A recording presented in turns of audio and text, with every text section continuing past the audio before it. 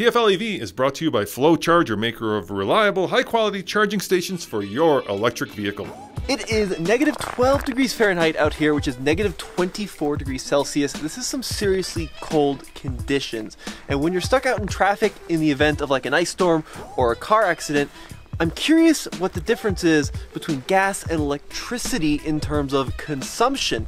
Which one's going to use more energy, the gas car or the electric car? Well, what we have today are two very similar cars, one gas, one electric. We're going to bring them both out here into negative 24 degrees C weather, park them, turn the heater on to a comfortable 70 degrees Fahrenheit, and then let them sit for several hours to see what the energy consumption is.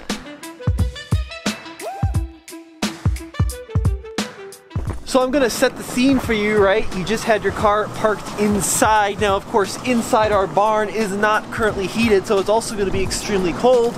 You get out your car, you start it up, you hit the road, and then you get stuck in a road closure or a traffic jam or a situation where you're just parked. Well, we're gonna run the heaters on both of these cars, these two Mini Coopers, and then we're gonna see which one uses more energy. So here are the criteria. This Mini has been plugged in overnight. It's up to 100%, and yesterday I fully topped off the gas Mini using our two-click method at a gas station just down the road, and for the final results, we'll calculate for that slight bit of gas it took to get here to the ranch in Berthoud, Colorado. So both of these cars are completely topped up. We're gonna start them up both at the same time, set climate control both to automatic 70 degrees, turn the heated seats on, pull them out, and then park them. We'll see what happens in a few hours.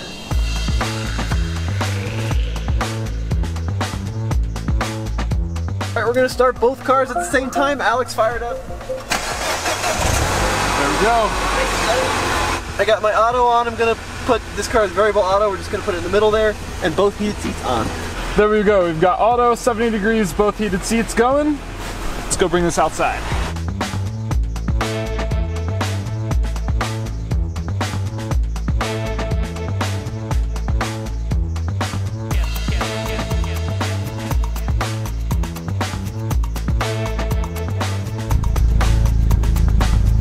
Hey Tommy, what does the hood scoop on your electric Mini do? You know, Case, on the electric Mini, the hood scoop, oh god, it's so cold up here.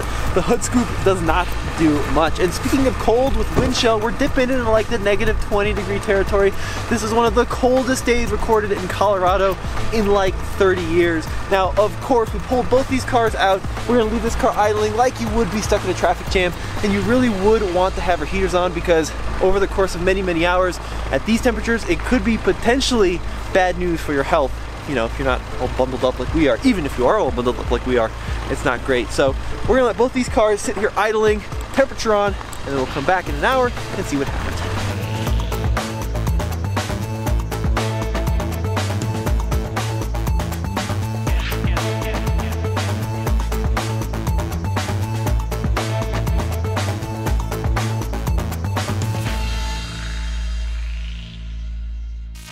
Well, the cars have been sitting here idling for about an hour and 10 minutes, and the gas Mini is still reading full here on the fuel tank indicator and is estimating 420 miles till empty, so it hasn't changed at all in terms of range estimation. Let's check out the electric Mini. When we first started this video, it was predicting like over 80 miles of range. Now it's predicting 68, but that really is a guessometer, because what happened is in the garage it was about 25 degrees. Out here it's -3, so the computer recalculated. The number worth looking at is this one right here. Over the past hour and 10 minutes, even at -3 degrees Fahrenheit, we've only used 3% of the battery, so it's not using a ton of electricity to keep the cabin nice and warm. Now here's a couple of things worth noting. This Mini Cooper SE has a really small battery, like 32.6 kilowatt hours, which is actually less than the 33 and a bit kilowatt hours that an equivalent gallon of gas has in terms of its potential energy. So this car can go 114 miles according to the EPA with essentially just under 1 gallon of gas. So even though this is a small battery, an hour and 10 minutes sitting here in below zero temperatures, it only used 3% to keep the cabin at 70 degrees with the heated seats going full blast.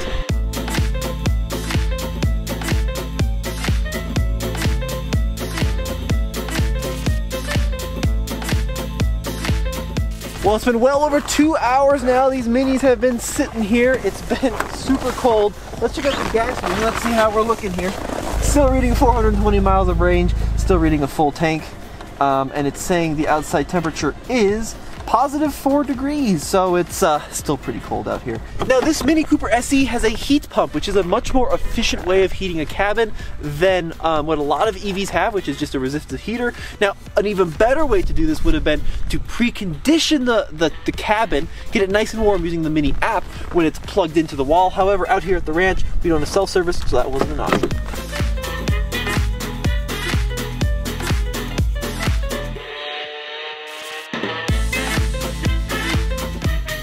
Alright, so it is now 2:38 in the afternoon, and we started this test at 11:47, so we're coming up on 3 hours in sub-0 degree Fahrenheit weather. Let's see what the Mini is reading. The gasoline one, still reading completely full, still showing 420 miles of range. Now I'm going to shut this Mini down, and let's go see how the electric Mini is doing. I think 3 hours is good enough at below 0 temps for this test. That is quite the long traffic jam you might get stuck in, or a road closure. Now this Mini, once again, we started with 100% state of charge, and once again, interior set to 70 degrees Fahrenheit. We're only down to 89%, so we have dropped 11% state of charge, and that's roughly 3.5 kilowatt hours worth of energy, or roughly 10% of the equivalent energy source in a gallon of gasoline. So what we're going to do now is bring that GP inside and leave it parked until I can go drive to a gas station, because I don't want to drive to a gas station on ultra high performance summer tires in snow, because I'll crash and die. And then we'll cut back to this video and do the calculation at the end, see how much gas we used over the same amount of time.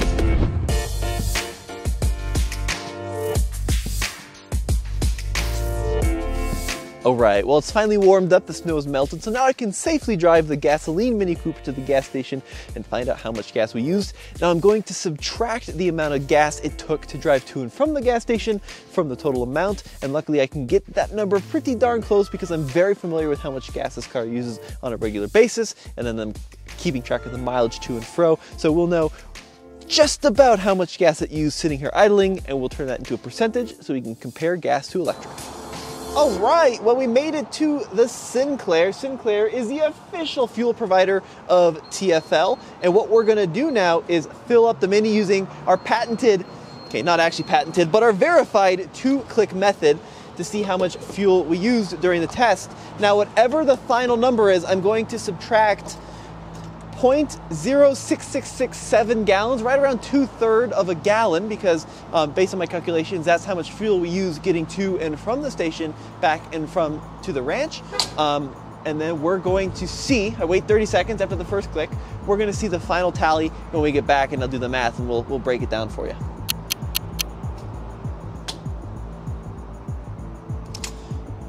All right, so that was the final click. So in total, 1.260 gallons during this test. So what we're going to do is take 1.260 and subtract 0.6667, and there you go, just over half a gallon used. Let's go ahead and do the math and see what percentage of the tank half a gallon is. So I've just done the math with the Mini Cooper gasoline model on how much gasoline fuel we used idling during the same period as the EV, and the number breakdown is actually pretty surprising. So we used just over half a gallon of gasoline sitting here idling for those several hours.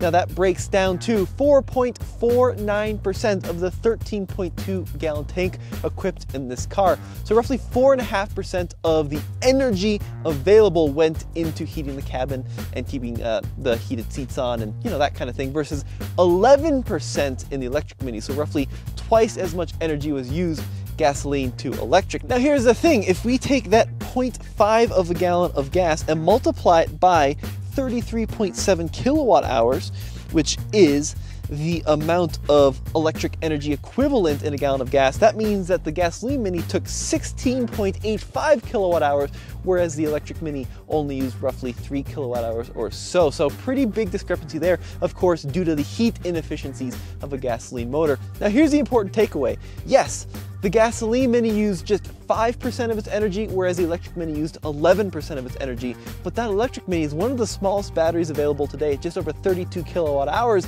If you had like a Tesla, you could be sitting there for a huge amount of time just running the heater because of the efficiency of electric architectures. So it was a very interesting video today. If you are in an electric car, I wouldn't stress too much about getting stranded in traffic for several hours, even in really, really cold conditions, because as we proved, it's more than capable. And of course, gasoline cars, it definitely won the shootout today, using only 5% of its energy versus 11% in the electric Mini. Let me know what you guys think in the comment section below. This has been Tommy, behind the camera, Cole, and the rest of the team. We'll see you in the next video.